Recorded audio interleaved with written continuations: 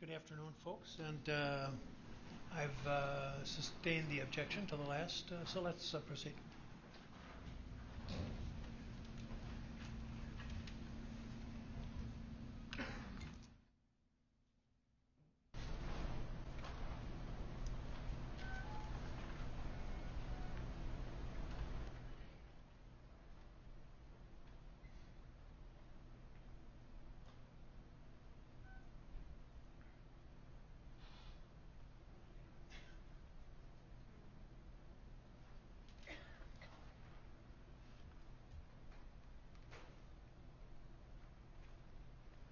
Good afternoon, Mr. Rittenhouse. Good afternoon. You testified earlier that there were times that evening when Mr. Rosenbaum had threatened you. Is that right? Yes. And you described him as wearing a red shirt with a blue bandana. Is that correct? At certain times. Yeah. When he threatened you, that's what he was wearing? I believe the first time he threatened me, he was wearing a red shirt with the blue bandana. The second time, he had it wrapped around his face. Had what wrapped around his face? His T-shirt. So he wasn't wearing a shirt the second time around? Correct. And you indicated at one point you thought he had a chain in his hand? I believe so. Okay. When he made the threat to you with the red shirt on and the blue bandana, did he have the chain in his hand? I think one of the times he did. Okay, and so which of the times was it? I can't recall off the top of my head. I think it was the time when he was threatening to cut people's hearts out. And I don't need to know the threat, I just need to know which time it was.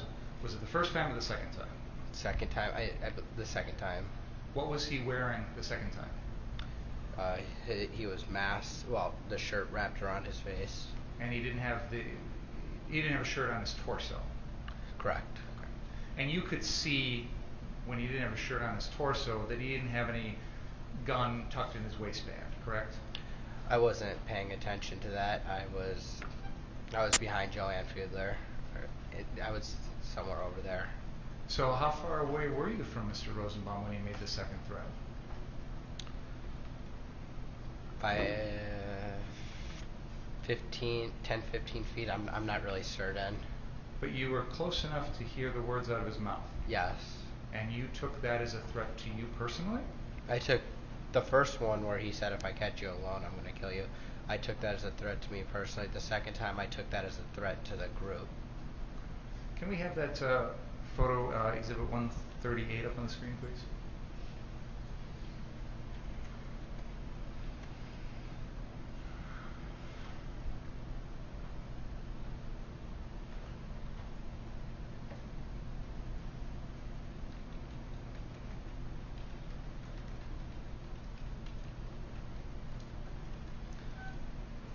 Do you see Mr. Rosenbaum in this picture? I do. And he's in the middle of the picture wearing the red shirt with the blue bandana, carrying the plastic bag, correct? Yes. Is that the way he looked when he made the first threat to you? When he said, if I catch you alone, yes. And he was carrying that plastic bag with him when he made that threat too, correct? Correct. How close was he when he made that first threat to you? Close. I couldn't give you an exact estimate, but he was close, less than 5 feet. So closer than Madam Court Reporter is to you now? I'd say about the same, if not a little bit closer. And you were next to Mr. Balch when that was said? Correct. Was anyone else there besides you, Mr. Balch, and Mr. Rosenbaum? I believe there were other demonstrators around. And you've seen in this trial that there's been a lot of video footage of that night, correct? Yes. And you've seen in this trial that there's a lot of video footage of you that night, correct? Yes. You'd agree with me that there's no video of either one of these threats, correct? I don't know if somebody filmed it that I'm aware of right now. You're not aware of any, are you? I'm not. So Mr. Rosenbaum looked like that at the time of the first threat, but then looked different at the time of the second threat? Is that right? Yes. And did you say he was carrying the chain when he made the first threat or the second one? The second. Okay. And he was still carrying that plastic bag the second time? Yes. That plastic bag has a clear side to it that allows you to see inside of it, right? Sorta. I didn't really look into the bag. So you didn't know what was in the bag at all? I didn't. Did he swing the chain at you when he made the second threat? He did not. Did he physically touch you when he made the second threat? No, he didn't. In fact, that entire evening, he never once touched your body, did he? He grabbed my gun when he attacked me. And that's why I asked the question the way I did. He never touched your body that night, correct? He didn't touch me physically. Okay. And neither the first or the second time did he run at you or charge at you or anything like that, did he? He didn't chase me. He didn't even do anything physically aggressive to you, did he? No. He just said some words. Yes. And that chain that he had in his hand, he never did anything to physically threaten you with that chain, correct? Yes. Is that correct? That's correct.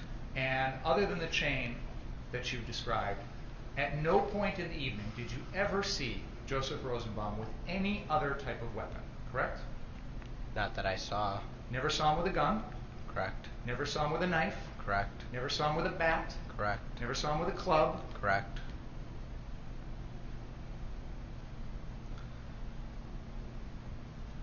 How far apart in time were these two threats that you say Mr. Rosenbaum made to you?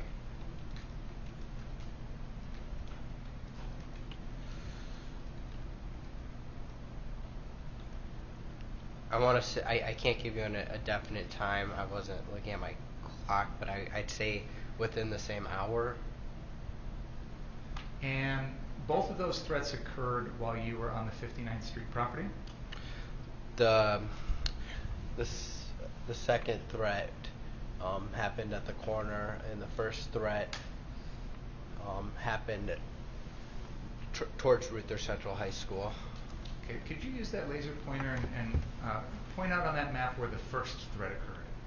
The first threat happened right here in front of the building. So you're pointing at a location that is by the 59th Street car source on the south side of that property, along the building and Sheridan Road on the west side of the road. Would that be accurate? Yes. Okay. And you said there was a second threat within an hour after that, correct? Yes. Where was that threat at? It was somewhere over here, I remember, like on the other side of the property, towards Ruther Central. More towards the northeast corner of that same property. Correct. But you were still on the car source property when that second threat was allegedly made, correct? Yes.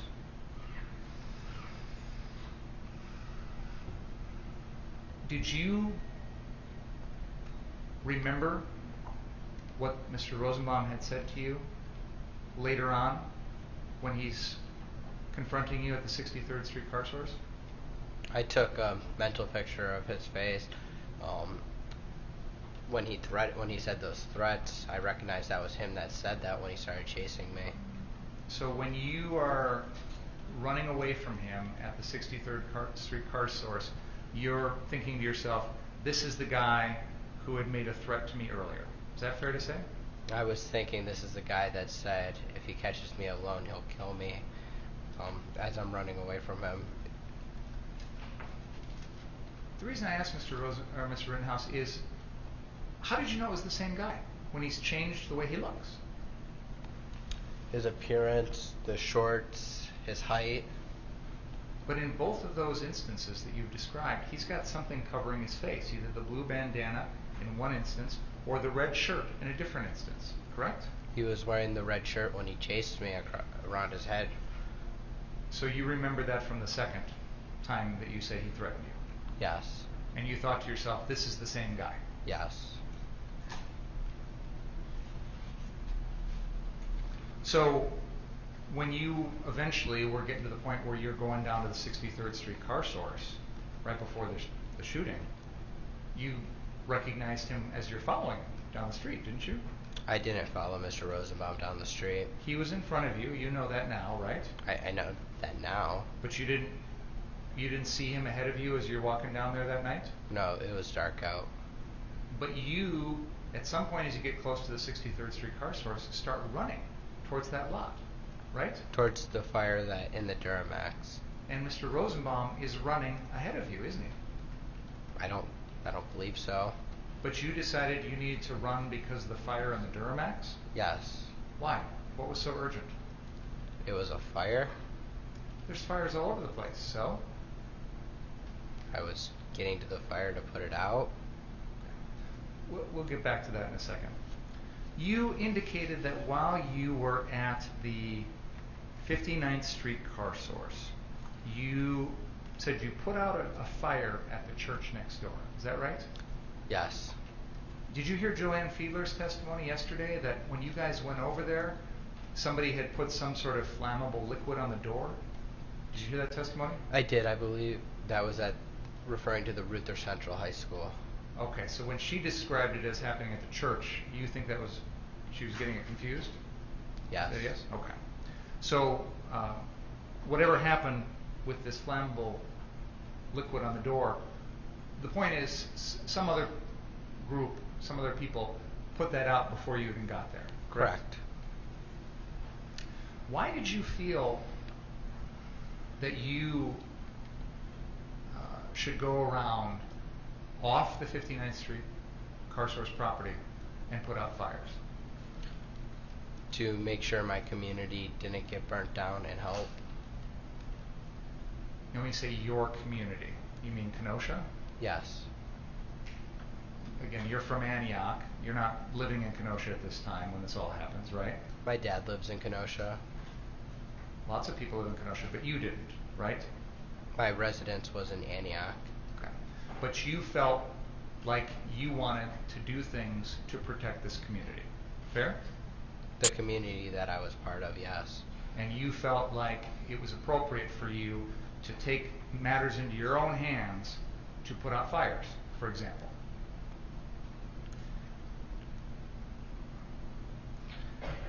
To put out fires by using a fire extinguisher, yes. Even though they weren't on the 59th Street property, correct? Correct. And were there other things that you decided it would be appropriate for you to go out there and take care of off the 59th Street property that night? I was walking around and asking people if they needed medical help. So you felt that you wanted to go out and help people, help protect people, help people feel better, treat people, things like that, even off the 59th Street property. Provide first aid. Normally in our regular society, that's something that we call 911 for, right? Normally, yes. Where are we headed? I think that the defendant's decisions to go off that property and involve himself in other matters are relevant, Your Honor. Well, I'll let you pursue it, but And that's exactly how these shootings happen. So, well, that's what the trial is about. which is why I think it's relevant. Go ahead. Go ahead. Normally, we would, if there's a fire, if there's somebody committing a crime, you call 911, right? Normally, yes. You didn't feel like you could do that night, correct? I don't think that I saw from the nights prior that the fire department wasn't responding to put out fires. Well, the nights before, there were businesses on fire along 22nd Avenue. There's the car source, large-scale property fires on the prior nights, correct? Yes. On the night of August 25th, we didn't have any fires like that. We just had a couple dumpsters, smaller things, right? That I saw, yes. I didn't hear you, sir. That I saw, yes. But regardless of how big the fire is, you felt that night that calling 911 was not an option, correct?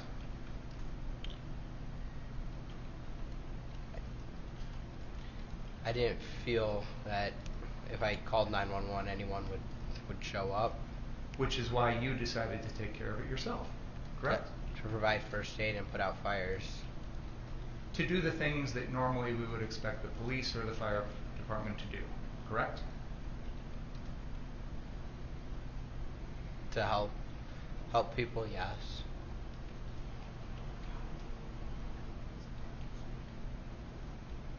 Could you please move that microphone a little closer so we can make sure we hear everything you say? You can adjust it if you need to move it a little closer. Thank you. Let me permit me to interrupt for just a moment. How's the temperature?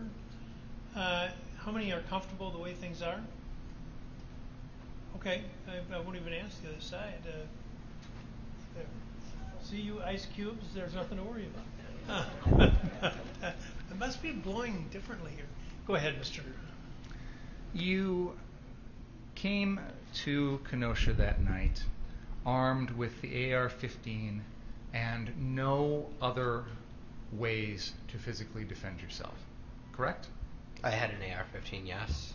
Other than that, you had no other weapons or devices that you could use to defend yourself that night, correct? Yes. There's an interview in which you say you're not carrying anything non-lethal. Do you recall that? I do. You indicated in response to one of your attorney's questions that there was no friction with the protesters that night. Did I understand you correctly? By friction, you mean? Well, I'm using your words, sir. I heard you say, in response to your attorney's question, that there was no friction with the protesters that night. Did I hear you correctly? Yes. And you're describing what you observed when you were at the 59th Street car source. Fair enough? Yes. So, based on your several hours at that location, it seemed to you as though the crowd of, however you want to describe them, they've been called rioters, protesters, demonstrators, and you, things were fine. No tension, no friction, no nothing. Fair to say? For the most part, other than Mr. Rosenbaum. He was the only one That threatened, yes. that you saw. Yes. Can we please play exhibit number 18 at the 1 hour and 22 second and 22 minute and 14 second mark?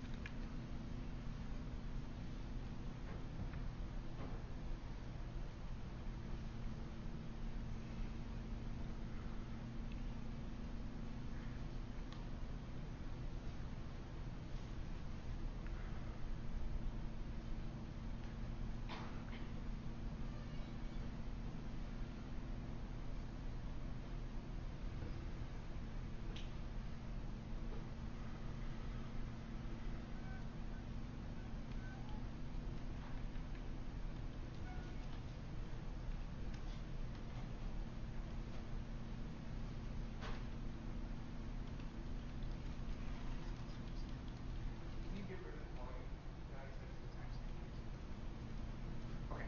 Can you please play from this point? And militia are up there. We need water.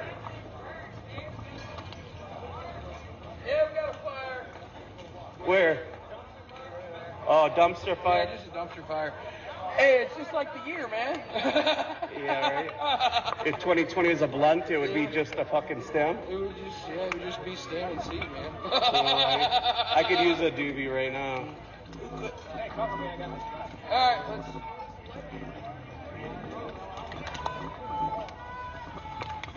Hey, guys. Morning. How's it going? You guys want to fuck around and find out? Hey. You want Reel in. That's what's up. Reel in. Don't cause problems when there's none here.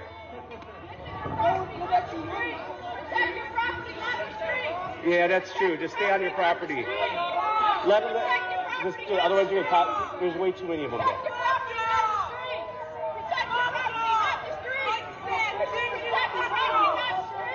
I have to agree with her. Protect your property, not the street. Protect your property, not the street. I have to agree with her that they shouldn't be on the street. Hey!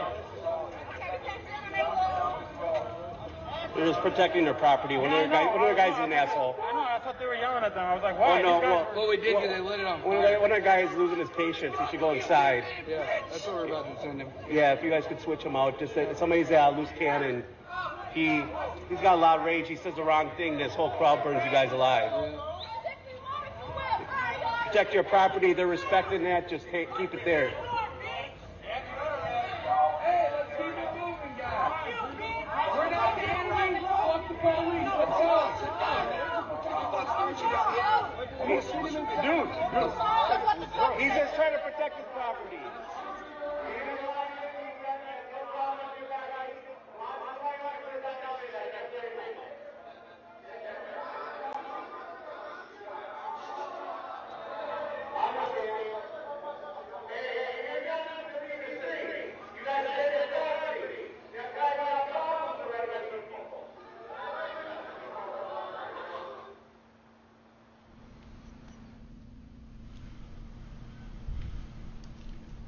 Do you think that looks like friction?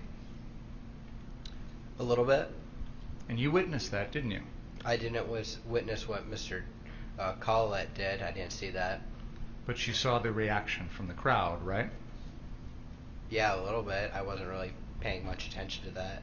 Would you agree with me that it seems that the crowd was reacting to members of your group going out in the street and trying to interfere with what was going on off your property?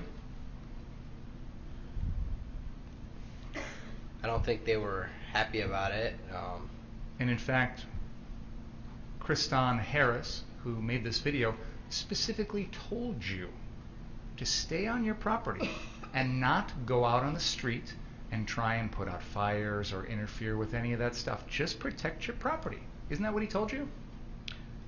I believe so. I was just going to grab the garbage can, the dumpster that belonged to the car source that was on the car source property. This is before you headed south towards the 63rd Street car source, right? Yes. This is before you decided to go down there with a fire extinguisher, correct? Yes. This is before you shot Mr. Rosenbaum, Mr. Huber, Mr. Grosskreutz, and at the person that was jumping over you, correct? Yes.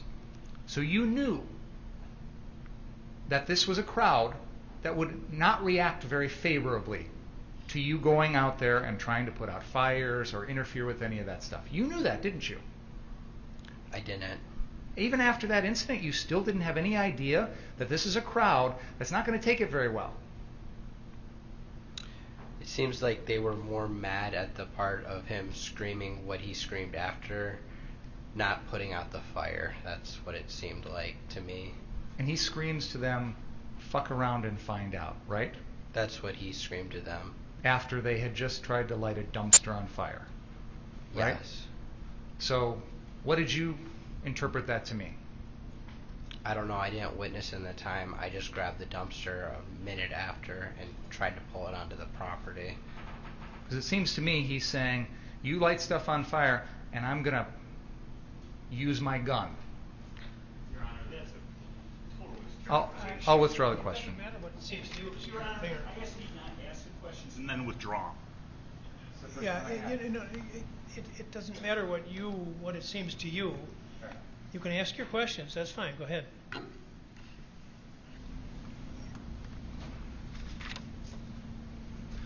It was shortly after that incident that we just watched where you were interviewed by Richie McGinnis, correct? Yes. And you said you've never heard of him, never dealt with him before this night? I have not. Okay. So why did you talk to him? He seemed like a nice guy. Did he introduce himself as from the media? He didn't specifically said, "Hey, I'm from the media." He was like, "Hey, do you want to do an interview?" And when you heard him ask you to do an interview, you didn't think that meant he's from the media? No, it's not what I said. I said he didn't specifically say he was from the media. Okay, but you assumed when he says, "I'm going to interview you," that he's from the media, right? Yes. And did he tell you he's from the Daily Caller? He did not. So you didn't know what media company he worked for? Correct. But you agreed to have him interview you on camera, correct? Yes. Can we please play exhibit number 16?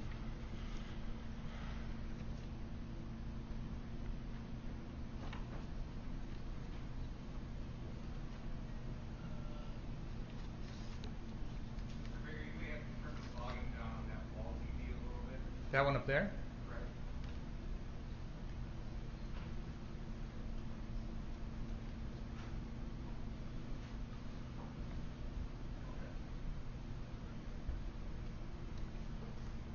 What are you doing out here? Obviously, you're armed and you're in front of this business. We saw burning last night, so what's up? My job is there's somebody running around.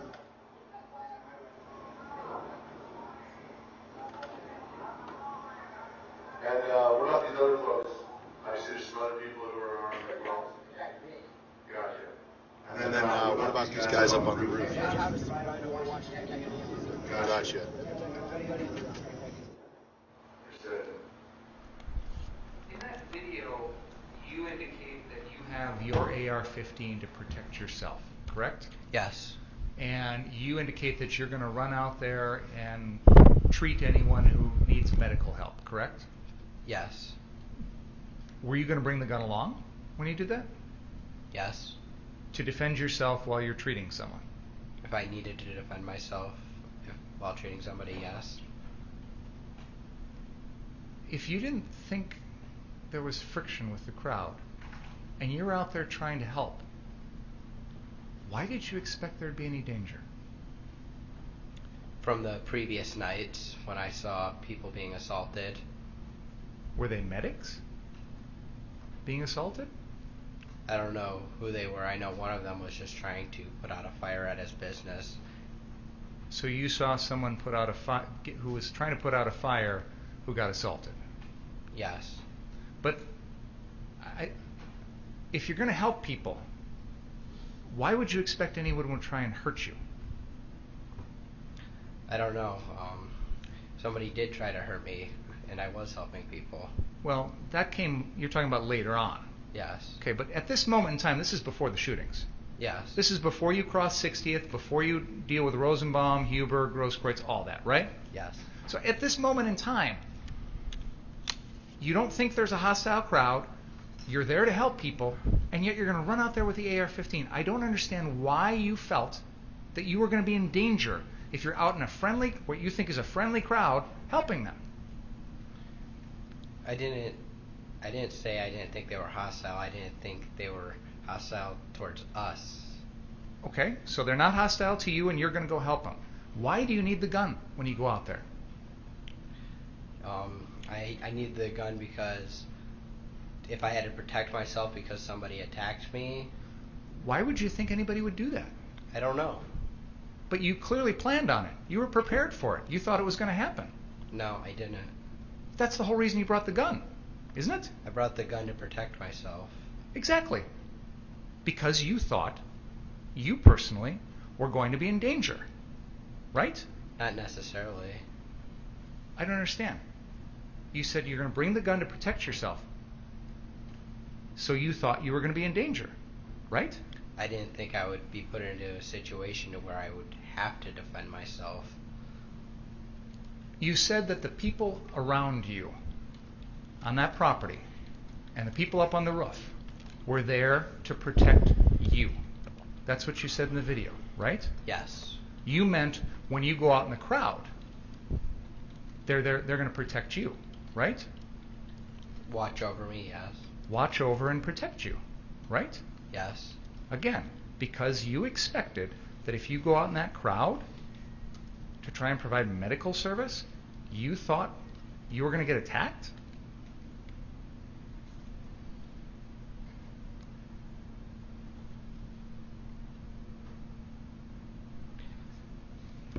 They were to watch me. They were on the roof to watch me, and if somebody was to attack me in their view, they could say, "Hey, Kyle, watch out." They've got AR-15s. Yes. We talked earlier about the fact that the AR-15, you can't use deadly force to protect the building, right? Correct. The AR-15 was to protect you, right? That's what you just said. Not the AR-15. I said they could shout down to me and be like, "Hey, Kyle, watch out." So they're just carrying around the AR-15s for no reason? I don't know why they're carrying around the AR-15s.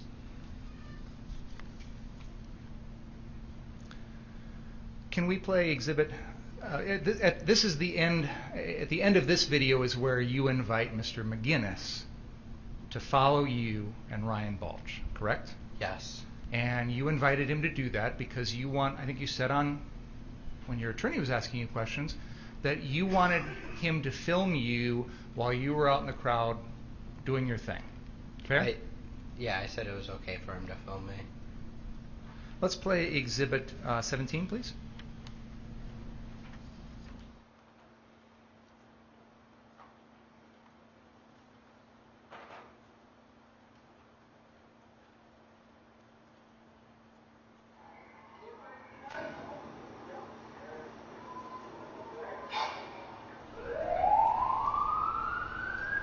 You guys kind of like medics who are packing.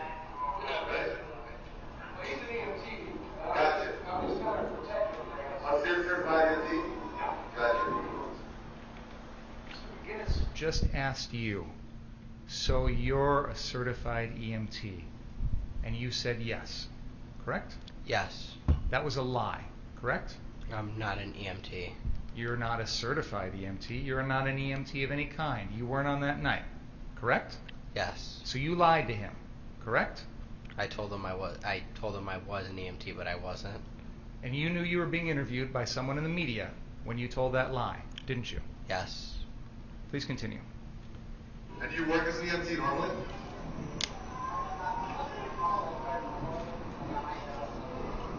Gotcha. Before we're in the infantry, you know, you got a whole bunch of training. Well, thank you for your service. We got you. I appreciate your service.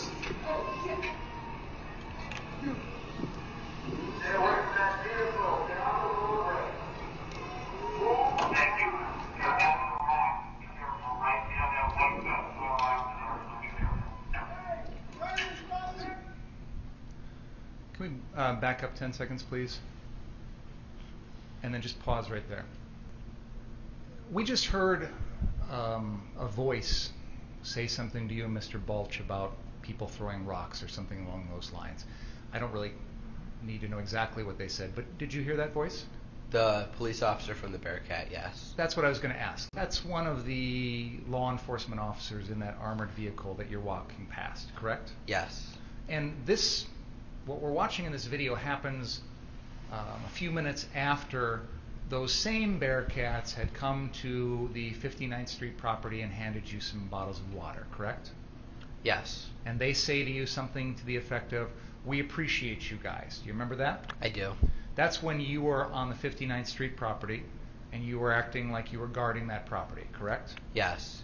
So how did it make you feel when the police are letting you pass the lines, they're warning you about people throwing rocks, they're handing out bottles of water, they're telling you that they appreciate you? How'd that make you feel? I didn't really care. I was thankful for the water because I had OC stuff, gas in my eyes, but I didn't really notice or care. It didn't make you feel like they approved of what you were doing? No. It didn't make you feel like you're emboldened now to go out there and act on their behalf? No. Let's play the video here, please.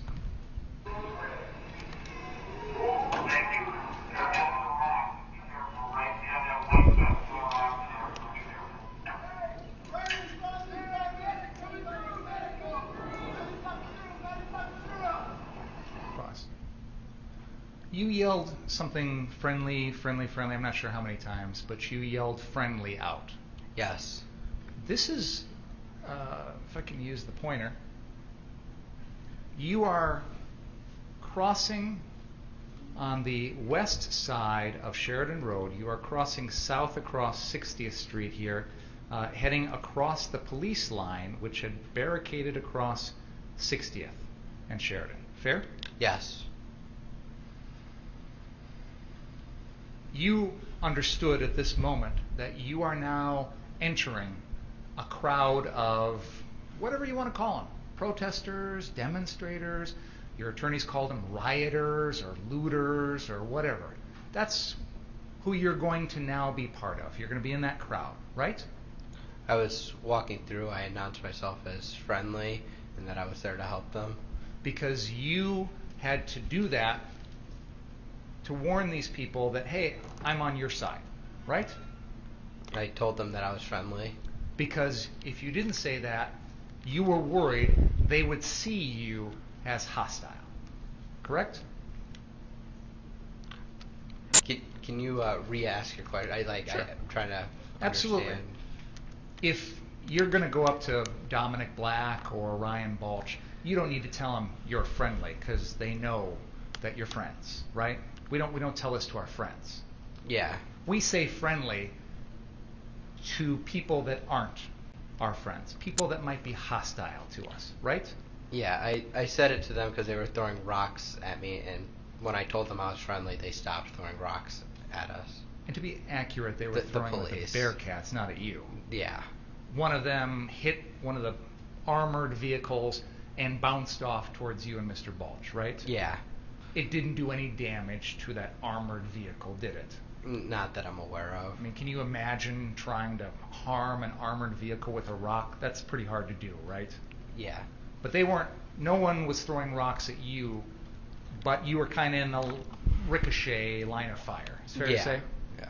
So you wanted to let these people know that, hey, I might look like I'm on the other side, but I'm really friendly. Fair? I wasn't on any side, but I didn't say that. I said that you might appear to them. I mean, that was what you were worried about, right? When you said friendly? And I notice you looking over at your attorney a lot. I'm trying to ask you. When you are doing this, He's looking directly at Mr. Binger, and I'm behind him. He accused Mr. Rittenhouse of looking at his attorney. Does he want him to look at the ceiling? I'll continue, Your Honor. You, at this very moment, announced yourself as friendly because you were worried that the people on the other side of that street would see you as hostile. Fair? I can't tell you how I think they would see me, but I just told them I was friendly. And I want to make sure you understand my question, because I was asking you what you thought when you said this. You said you announced yourself as friendly because you thought to yourself at that very moment, I'm walking into a group that is hostile to me. Isn't that true? It looked hostile. They were throwing rocks at the squad car, not the squad cars, the armored police cars. And you felt it was necessary to tell them friendly, friendly, friendly, so that they wouldn't do anything to you. Fair? Yes. Let's continue the video.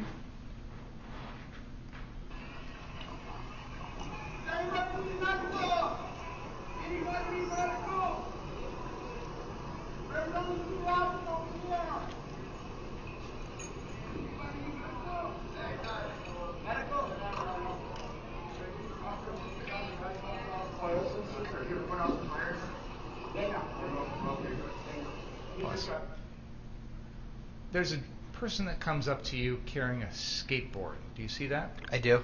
And he's got some fire extinguishers slung over his shoulder? Yes. And he says something to you about something putting out fires, and you respond, they know. Did I understand what you said correctly there? They know? That's what I just heard, but I don't remember that interaction very well, other than helping the guy after with the shoulder. And that's going to come up in a second here, but when you're talking to this individual about the fire extinguishers, do you remember anything about that conversation? It's hard to recall, but I think it was about fires, that they were putting out fires. Okay. And when you said they know, who's they? I don't recall. Do you have any idea what you were talking about? I don't. It seems to me, Mr. Rittenhouse, that this person is suggesting he's going to go put out some fires, and you're sort of assuring him that you don't need to, it's okay. Would that be a fair interpretation or no? No. Okay. But you don't remember what was going on? I don't remember the conversation, what it was about, other than fires, and I don't recall it. This is one of the guys in the group that you later got your fire extinguisher from, right? No. Okay. We'll get to that in a second. Let's continue.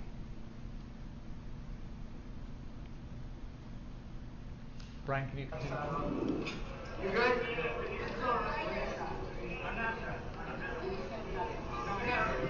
Hey, you got rubber bullets. No, I just got rubber bullets. It doesn't mean it's just fucking stuff. Well, Pepperboy never hurt nobody. It's a little spicy, that's all. Yeah, a little salsa.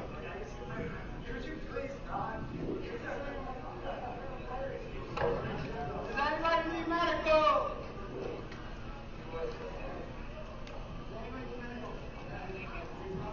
I think someone's got some medical weed, I'll tell you that. Does anybody need medical? You're walking around asking people in this crowd if they need medical. And you talked earlier about treating a couple, I don't know, somebody at the 59th Street car source, right? Minor injuries. Minor injuries. When you were walking around outside that property, when you're out in the street announcing what you're announcing, did anybody respond and say, yeah, I need help from you? Yes. When was that?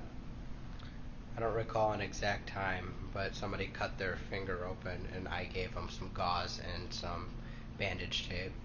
Was that before or after this? Do you remember? Before. Where physically did that happen?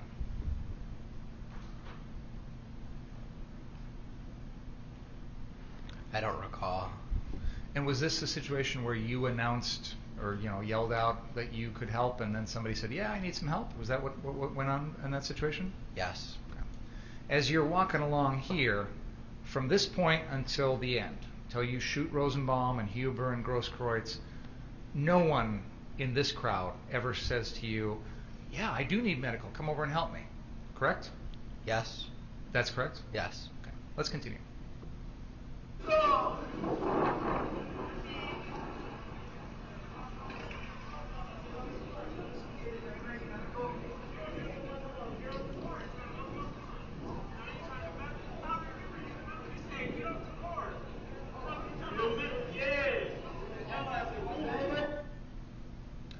This is the individual who accuses you of pointing your gun at them, right?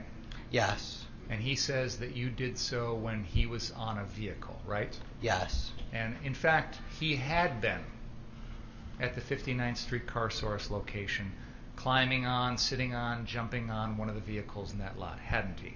Not that I'm aware of. I know I heard Joanne Fiedler testify to that, but I don't remember seeing him at that location. But he accuses you of that here. He does. And you tell him, basically, yeah, I did point the gun at you, right? I shrugged it off and said, yeah, I did, sarcastically, meaning I didn't, but I just didn't want a confrontation, so I was like, I did, and walked away. Why did you lie to him? I didn't lie to him. I was using sarcasm.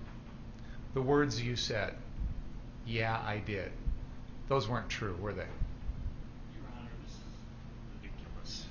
We're now fighting over sarcasm? This is a murder trial. This is sarcasm. He says it's a lie. He's entitled to examine on it. Go ahead. When you told that individual, yeah, I did point a gun at you, that wasn't true, was it? I didn't point a gun at him. So why did you react to him that way in that particular moment? I thought that would be the best way to avoid conflict. I just said, yeah, I did, sarcastically, like, I don't know what you're talking about. What conflict were you trying to avoid? Any conflict, if he would have got, like, he was accusing me of something I didn't do, so I thought the best thing the best thing to do would be to walk away instead of getting into some argument. So, but you didn't just walk away. You said to him sarcastically, yeah, I did. I said sarcastically, I did, and walked away. Because you were worried about a conflict. What conflict were you worried about? A verbal argument.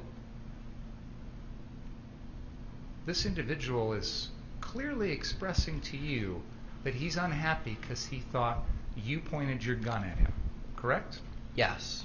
And you can understand why someone would be upset when you point an AR-15 at them, correct? Yes. You knew that even before this, right? Yes. In fact, back at the 59th Street car source, that crowd that you've described as not having any friction, many in that crowd got upset because they thought people in your group were pointing their laser pointers at them.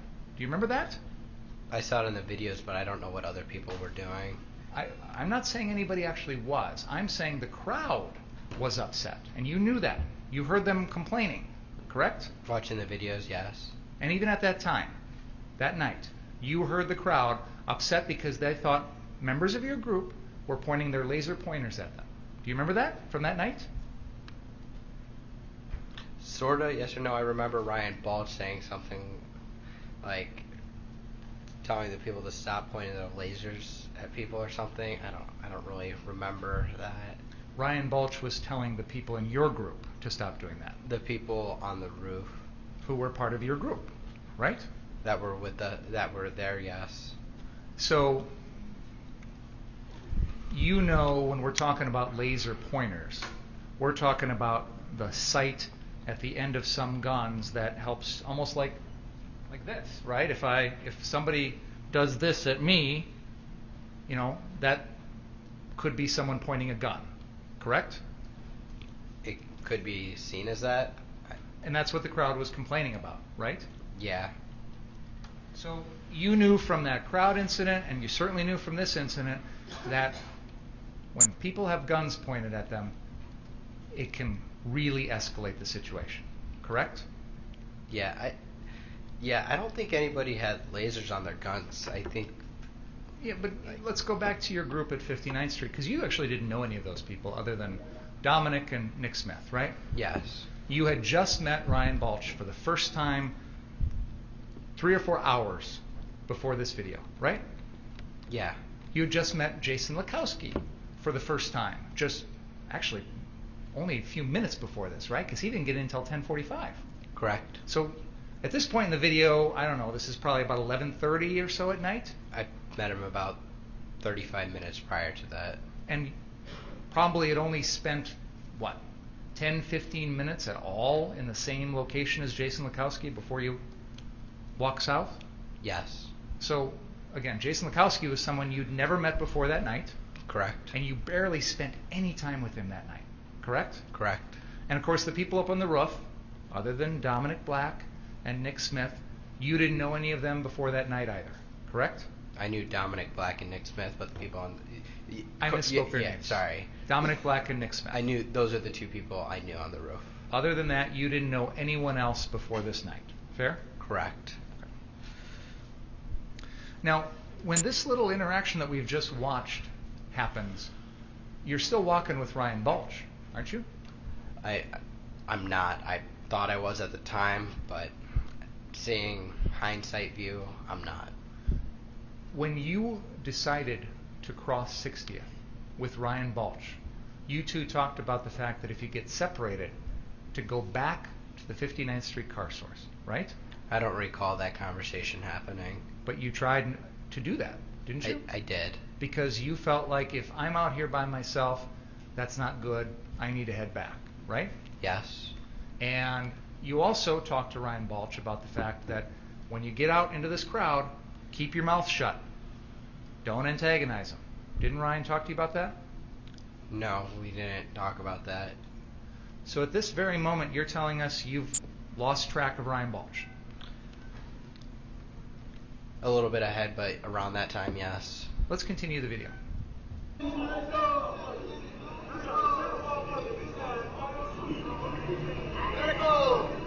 What, yesterday or today? Pause. You have just walked off the screen, heading east across Sheridan Road to the Ultimate gas station, correct? Yes. And at that point in time, you don't know where Ryan Balch is, correct? When I stop and look around, yes. And instead of deciding to head back at this point, you go over to Ultimate Gas and you talk to some folks over there. Fair? I walk over to the Ultimate gas station, I walk around, and I try to see if I can find Mr. Balch. And you couldn't do that. No. So then you decided to approach the police line and cross back, correct? Yes. Because you decided your best course of action at that point would be to return to the same group that you'd been with, correct? Yes. Now, at that moment in time, the police had pushed everybody south of 60th, right? Sorta. I don't really know if there were. Did you say south to 60th? I said south of 60th. Oh, okay. Let's go back a little bit. We watched that interview with Richie McGinnis where he first comes up to you and talks to you, right? Mm-hmm. Do you remember that? Yes. And you're standing there at the 59th Street property, aren't you? I am. And he talks to you about what you're going to do, and you're going to run out and help people, things like that, right? Yes. At that point, the police had already passed with all the Bearcats and MRAPs and armored vehicles, right? That's what it looks like, yes. And they had established a line on 60th and Sheridan, correct? Yes. And they pushed all of the protesters, demonstrators, rioters, whatever you want to call them, all of them south of 60th, correct? I don't know if I can honestly answer all of them. I don't know. I believe there are some people still north down Sheridan and in the put across the street. So were there, I mean, we saw a crowd earlier of lots of protesters out in the street. That group, the numbers had dwindled quite a bit. Yes. Okay. So after the police move everybody south of 60th, there's no more actual threat to the 59th Street car source, is there? I don't know.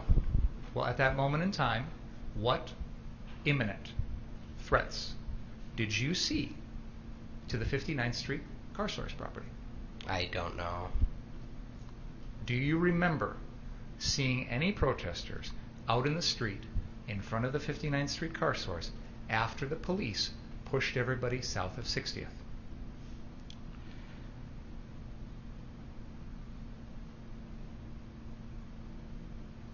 I believe there were some across the street, but not many. I can't recall completely. And that was just 2 or 3 people, right? I don't know how many people. None of those people came across the street to the 59th Street car source, did they? I don't know. If they did, I would have walked off by now. So you didn't see them come across the street? I did not. Fair to say that after the police pushed everybody south of 60th, you never saw any people threatening that property, correct? I didn't see anybody. And your goal that night, you took it upon yourself to protect the 59th Street property, correct? The owners asked. Sure. But you were going to station yourself at that property to try and protect it from damage. Fair? The car source locations, yes. And once the police had pushed everybody south of that, there was no more danger. At that car source location, yes. Okay. So why not go home at that point?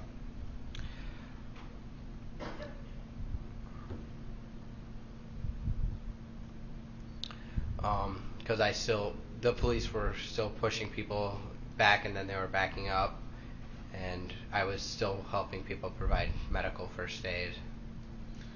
Okay, so the police had established the line at 60th with their Bearcats at that point, right? Yes. And there was no indication that they were going to reverse and back up and move back north again that you saw, correct? No, they did it earlier in the night where they did the same thing. Right, but this is at 11:30, 11:40 at night, and they've established that, the police have established that line, and as far as you can tell, it's going to stay there, right? I don't know. And you talked about trying to provide medical help, but there's no one around that needs medical help at the 59th Street car source at that point, is there? Not that I noticed. So you don't have any purpose there anymore, do you? Other than So why not go home? because I was going to help people provide first aid and medical assistance. But that wasn't the reason you were there that night. You were there that night to protect the 59th Street car source. It was one of the reasons I was there. Part of my reasons of being there was to protect the car source properties and provide first aid and medical assistance. So you went out in the crowd, like we see in this video, looking for anyone who needed your help. If somebody asked, that if somebody said they need help, I would have helped them. So why go with Ryan Balch? Because you're safer and better in pairs when there's somebody else that's also with you. So when you crossed 60th, you were worried about your safety? A little bit. Even though you think this is not a hostile crowd and you're there to help them, you were still worried about your safety. That's why you needed Balch to back you up, right? I said I didn't think they were hostile towards me. I didn't say that they weren't a hostile crowd. So let me rephrase my question. That's to take that into account. You didn't think this was a crowd that was hostile to you personally, and you thought you were going to help them, but yet you also felt you needed a backup, an armed former Army infantryman to protect you. Fair? Yes. And yet when he's gone and you can't find him, you don't immediately go back, right?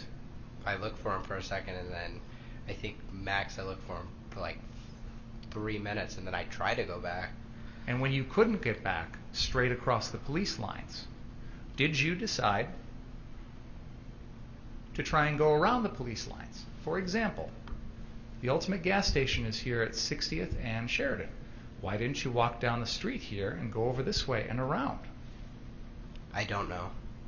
Why didn't you go west over this way and go around? I don't know. I guess it was very close in time that I was heading back, that I was turned down by the police before I got the phone call from Dominic Black. So I guess I didn't have time to really think like which ways I can go around. You knew the layout of downtown Kenosha, right? Because you said you drove that area the whole time, right? A little bit. So you go over to the Ultimate gas station and you spend some time talking with folks that are there who are similarly dressed as you. They've got similar clothing, similar weapon, things like that, right? Similar weapons. I wouldn't say similarly dressed. But you went over there because you felt that those were people doing something similar to what you were doing that night. Fair? I thought that would be the safest spot for me to go. Why did you think you'd be safe with those people?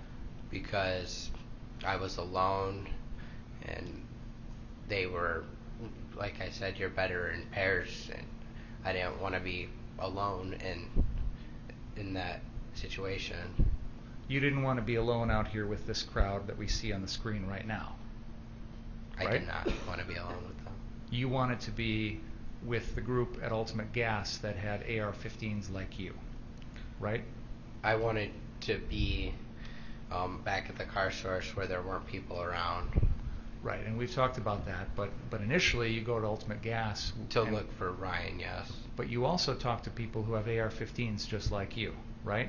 I wouldn't say I talked to them. I asked, after the phone call, I asked the guy for a fire extinguisher and to come with me.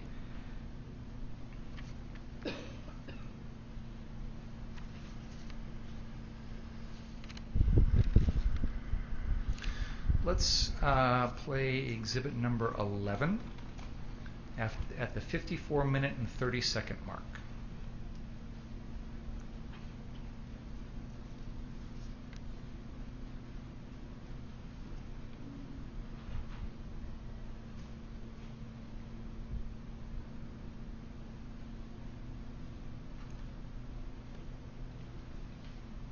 This is the Corey Elijah live stream when he's in the Ultimate Gas lot.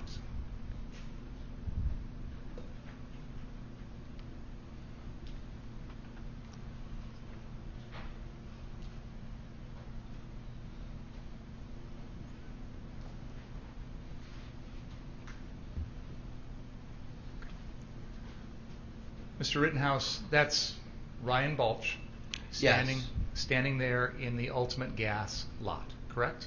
Yes. Let's play this video.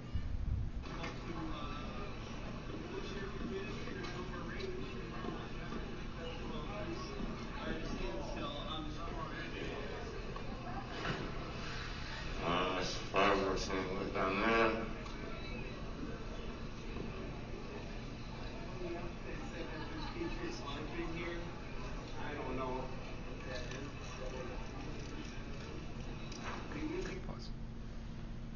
We just saw you run through this video, correct? Yes.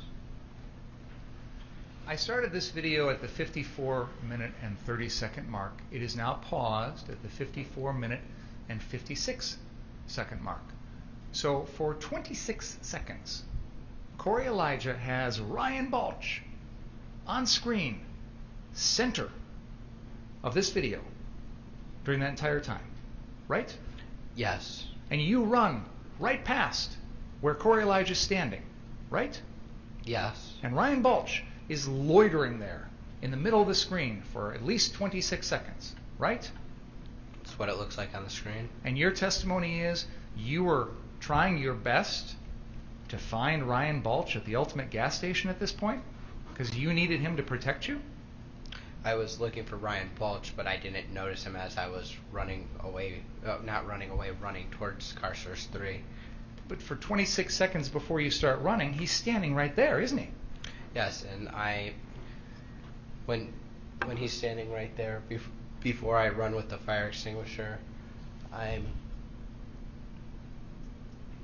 over here on the phone with Dominic Black. How long was your phone call with Dominic Black? About 30 seconds. Okay, so before that, you'd been looking for Ryan Balch? Before that, I tried to get back to the car source lot number 1. And you'd also been looking for Ryan Balch? Seeing if I could see him in the crowd of people. Because you wanted a partner, a buddy, to protect you? To protect each other, yes. And in fact, when you borrowed that fire extinguisher, you asked someone in that group to come along with you, right? Yes. Because you wanted someone there to protect you when you go down and put out what you think are some fires, right? Yes. Because you know that you're running into a crowd that is not friendly to you, right? No. That's why you had to say the word friendly, friendly, friendly, because you knew this was a crowd that would not see you as friendly, correct? I screamed friendly, friendly, friendly because somebody screamed burn inside. I'm talking about when you crossed 60th. You yelled it then. At that time, yes, but... And no one in the crowd is yelling burn inside or anything along those lines, are they? Not at that time. And you also wanted someone from that group to come along with you when you're going to go down and put out a fire because you knew full well that anyone running around like you putting fires out is going to cause a reaction in the crowd, a hostile reaction, correct? I didn't think it would cause a negative reaction. I wanted somebody to come with me because you're better in pairs, and I thought there were other people at that car source before I got there. Well, Dominic, if you're telling us that Dominic Black called you to run 3 blocks down the road to put out a fire at the 63rd Street car source, then you must have known at that moment that there wasn't anyone else down there, right? Why would you need to go if somebody's already down there? Mr. Black said to me on the phone, hey, they're setting fires at the other car source. I need you to get down there and put out the fires. It must not have, I took it as there's not other people down there. Why would you need to go 3 blocks down if there were already people there? To help. He's asking a question. This witness doesn't know the answer, whether there are people there or not. He's told us he thought there were, so I'm probing the basis of that and his understanding at the time. You can answer if you understand the question. I'll repeat the question. Why would you need to run 3 blocks down to the 63rd car source if you thought there were already people there? I thought there were people there, but Dominic asked me to go down there. I thought that was to help put out the fires that were down there. This video that we're watching is minutes after you've left the 59th Street car source, right? Yes. And when you leave the 59th Street car source, you're with Ryan Balch. Yes. And then this reporter, Richie McGinnis. Yes. And as far as you know, when you leave 59th Street car source, everybody in your group is still back there, right? At the car source. At 59th Street car source. Yes. Everybody's still back there. Yes. Joanne Fiedler. Yes. Dustin Collette. Dominic Black. Nick Smith. Jason Lakowski. anyone else, they're all still there, right? At that location, yes. So none of your group is already down at 63rd Street Car Source, right? The other group that showed up after we got done taking the pictures with I think I said 2 or 3 vans, I believe they were still down there. And that was 2 or 3 vans of people that came out with what have been described as melee weapons, right? Like bats and clubs and things like that. Do you recall that? First of all, do you recall that testimony? I do. Do you remember seeing those 2 or 3 vans come to that location? I do. Do you remember seeing people get out of those vans? Yes, I saw. I think there were 6 people. They in total. And you saw them with weapons? I saw them with rifles. I don't think I remember melee weapons. They were armed, correct? Yes. And you believed that they were going to be the ones protecting the 63rd Street Car Source, correct? Yes. So at this point in time in the evening, had anybody told you that those folks had left the 63rd Street Car Source? No. So when you're running with this fire extinguisher, you think there's already a group that's designated to that spot that's still down there, right? Yes. So again, why do you feel that you needed to run 3 blocks down there with a fire extinguisher if you thought there were already people down there protecting that property? Because Dominic called me and asked me to go help put out the fires down there. And in that phone call, Dominic never told you that any of the members of the 59th Street group that you were part of, he never said any of them were down there at 63rd, right? Yes. And he never told you that the group that was supposed to be down there, he never told you anything about them, whether they were there or not there. He never mentioned that. Fair? It didn't come up. And you asked the people that you got the fire extinguisher from to come with you, right? Yes. You were looking for Ryan Balch for backup, right? I was looking around for him, yes. You had already tried to go back to the 59th Street location, right? Yes.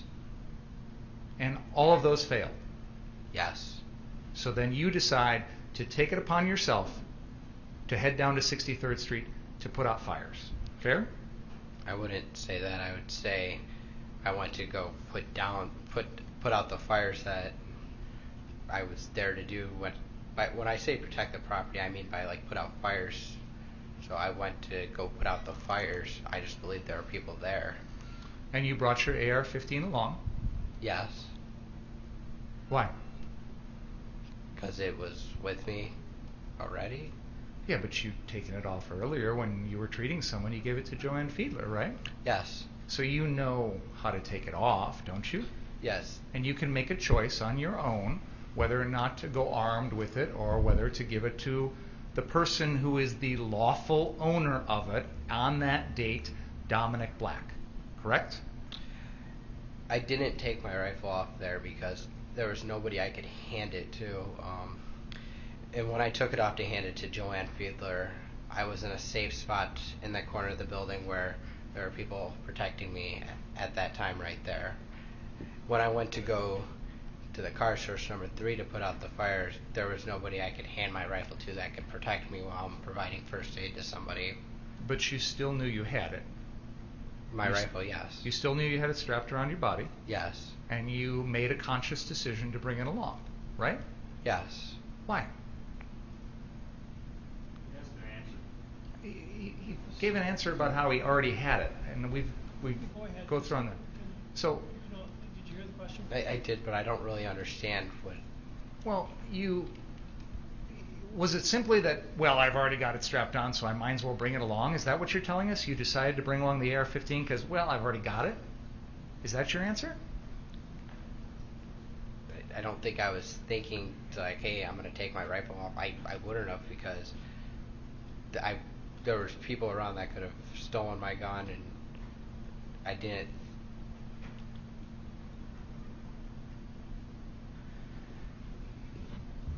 I didn't take my rifle off because I was going there alone. I was going to be running there alone, and I didn't take it off because no one else was there to protect me as I was going there, so that's why I brought it. For protection? Yes. You brought it along down there because you felt like you would need to protect yourself against someone else harming you, correct?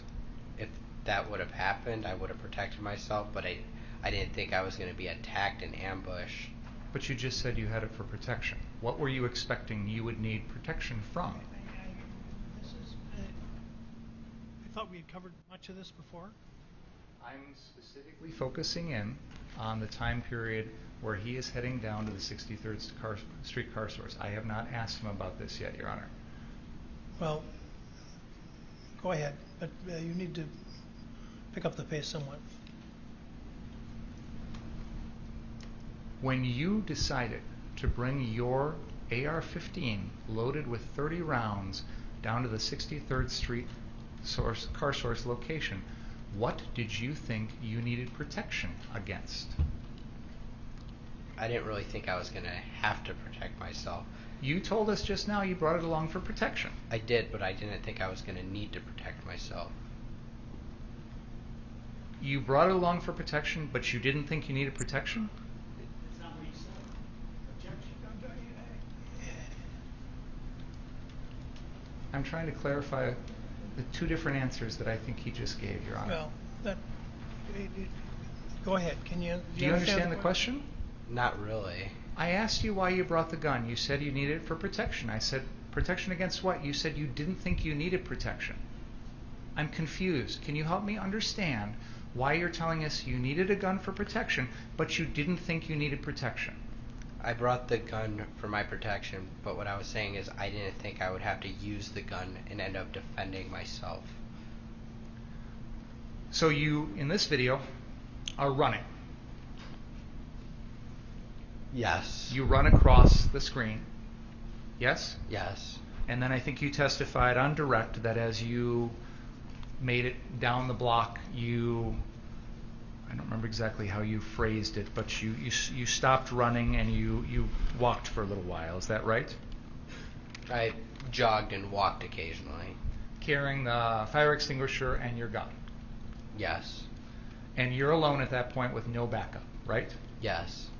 And you testified that when you got down to the 63rd Street car source, you indicated that you came upon that vehicle we've been calling the Duramax. You know what vehicle I'm talking about? I do. And you indicated that when you got there, you walked around that vehicle and you saw a person that you now know to be Joshua Zeminski. Is that right? I walked up to the Duramax. Yes.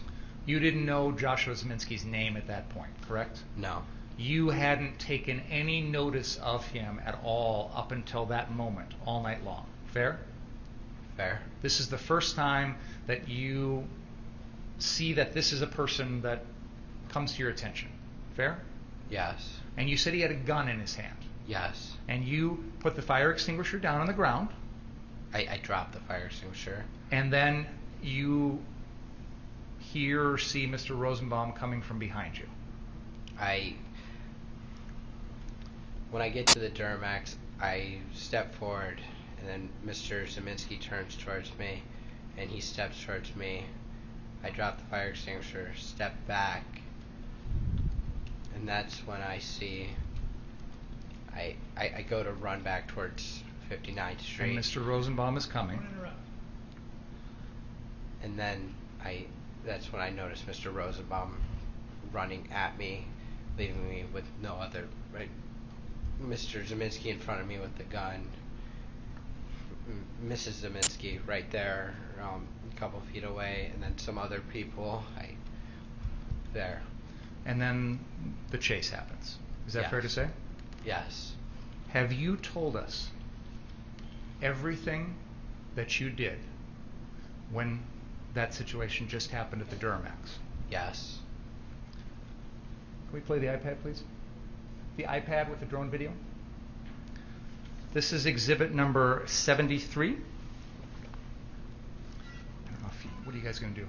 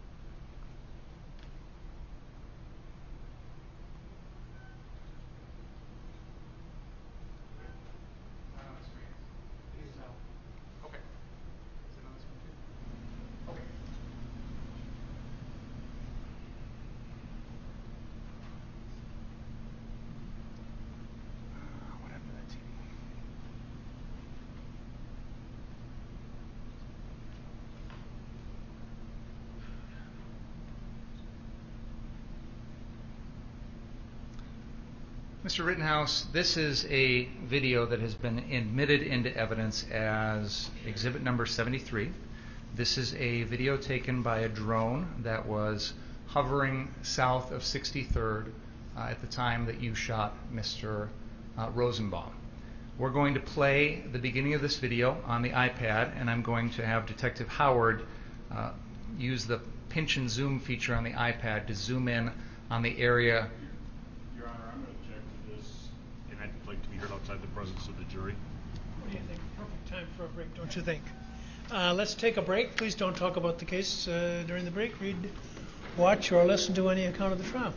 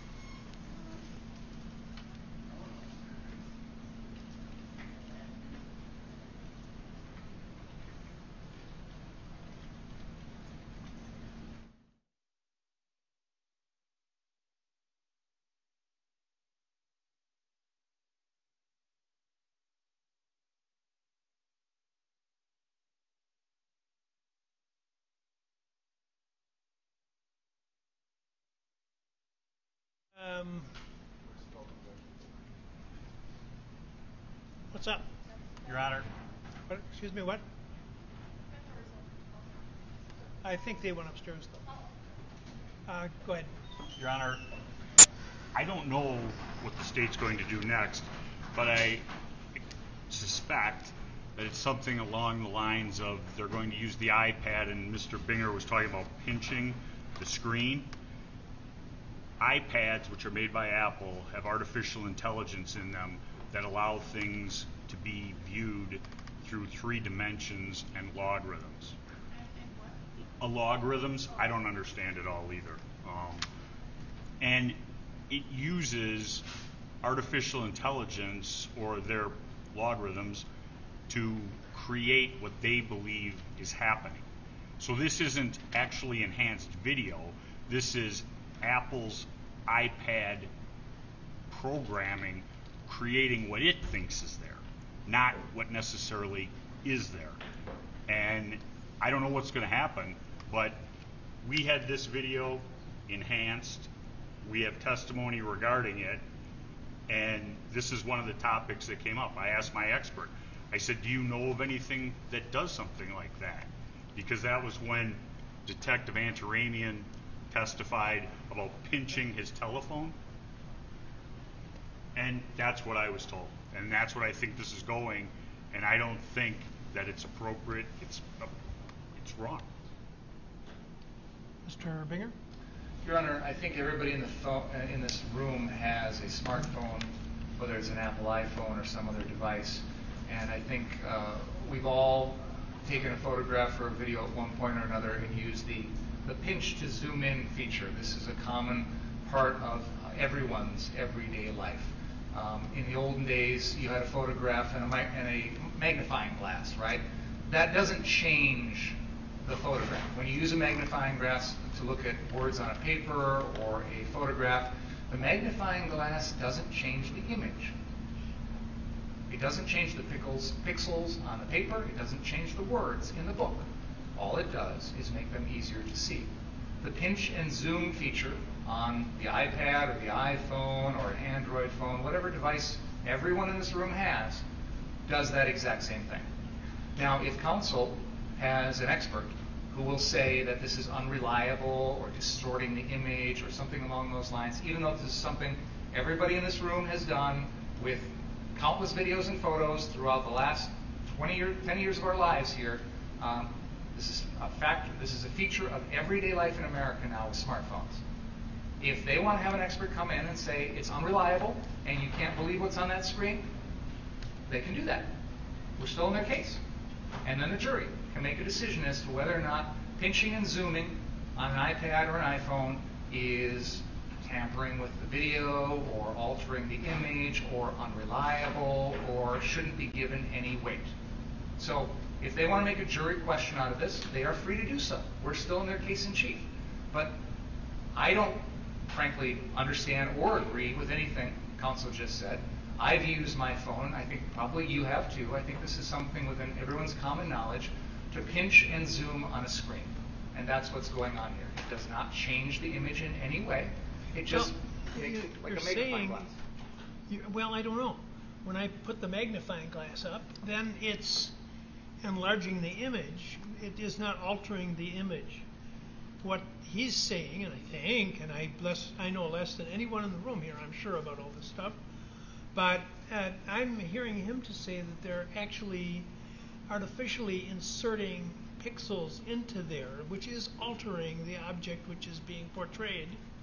And so, you know what, I myself, when confronted with these changes in technology, what I usually do is to admit the evidence, but make sure that the finder of fact is aware of the fact that it is not the original image and the method by which it's been enhanced. You're suggesting that I should make the defense bring in an expert for it.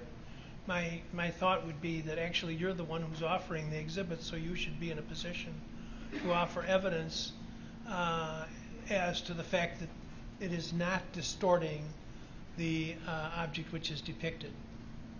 I would submit, Your Honor, that I think it's common sense to everyone in this room that that's not what's going on here. And what counsel is saying about Apple software and logarithms and things like that is not something that people in this room are familiar with. I thought I heard the expert say on the stand, and believe me, again, this is not something I'm familiar with, but I thought I heard the expert say that you brought down from the crime lab that in fact that there were alterations made by adding pixels.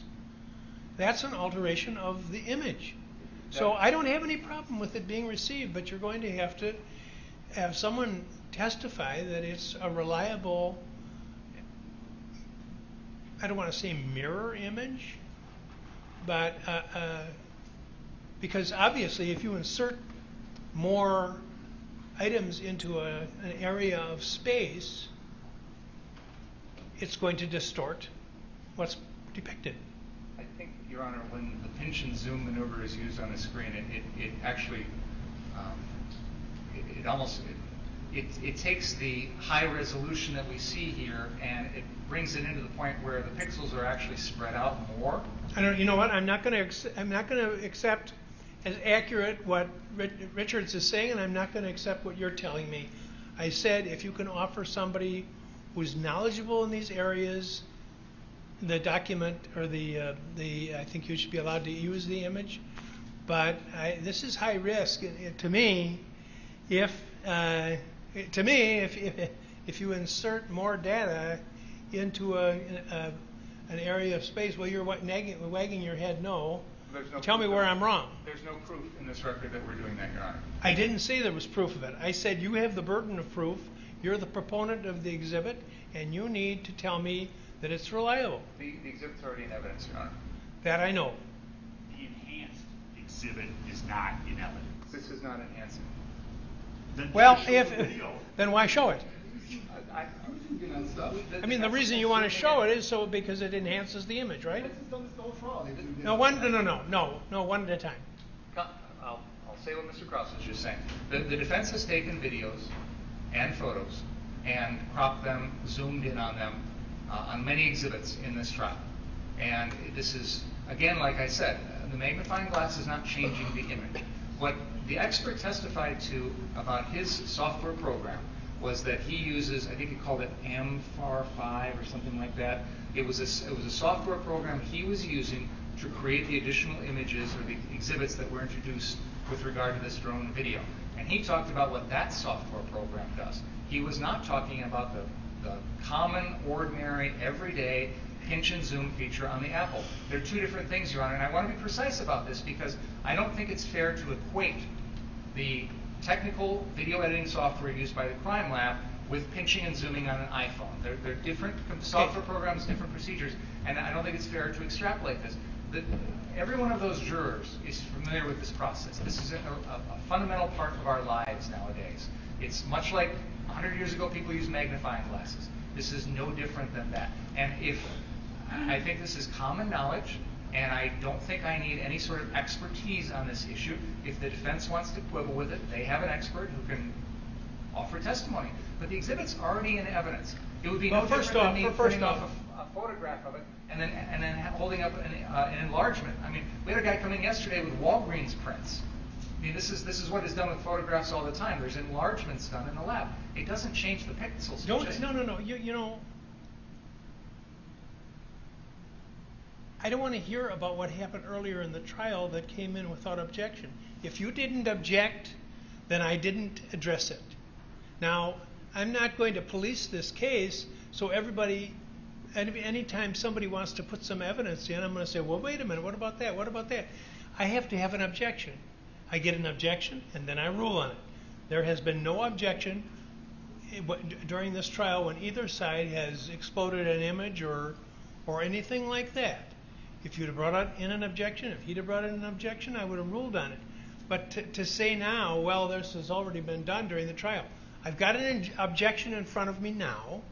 He's suggesting that the amplifying the image is altering what is portrayed, the image which is portrayed, and you're giving me as a defense, it's no different from using a magnifying glass.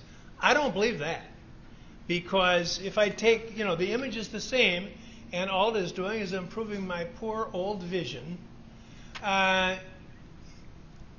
Here you've got someone, to correct me if I'm wrong, I do believe the expert testified that he had inserted, or either him or the device inserted additional pixels into the image. That different program, Your Honor. Well, I don't know what kind of a program. I don't care what kind of a program it is. The question is the image in its virginal state? I care about what program it is, Your Honor, because these are technical issues. Mr. Richards has just made representations with no basis whatsoever. Can you slow down? Absolutely. Mr. Richards has just made technical representations with no basis in this record whatsoever. He is questioning a common part of life that we use, everyone uses, every single day. The expert who testified was talking about a different software program, and it does make a difference. I don't know. Well, then if there's going to be an issue, let's you're make the it proponent. I said before, I'm not going to talk about it further. You're the proponent, and you need to assure me before I let the jury speculate on it, that it is a reliable method that does not distort what is depicted. So okay, so we're going to take a break. I understood you correctly. We can play it now, and then we'll tie it up later. I don't think that's what I said. That's what I thought you said, so that's why I'm asking. Yeah, I don't know. Maybe I did. If I said that, shame on me. I said that we're going to take a break right now. And I said, before I'm going to allow this to be amplified in the way that you want, it is going to have to be demonstrated to me that it's a reliable way to do it. Then we would request an adjournment to do that now. Well, we're not going to adjourn the case now to do that. Well, before I am done with my cross-examination of this witness, I would like to use this video, and I will need some time to make arrangements for what you're asking. So I would ask that before I would like time to do that before I'm done cross-examining this witness, because this is an important exhibit that I intend to use with this witness. Well, it depends. Why don't you get on it right away, and maybe you can get somebody to testify on this within minutes. I don't know. So we'll take a break. What operating system are they using on the iPad? We can answer that question. Do you know? Not off the top of my head. Thank you. Well, iPad market. Okay. Let's aim for 3:20 on that clock, which is. Right. Yeah. Let's aim for 3:20.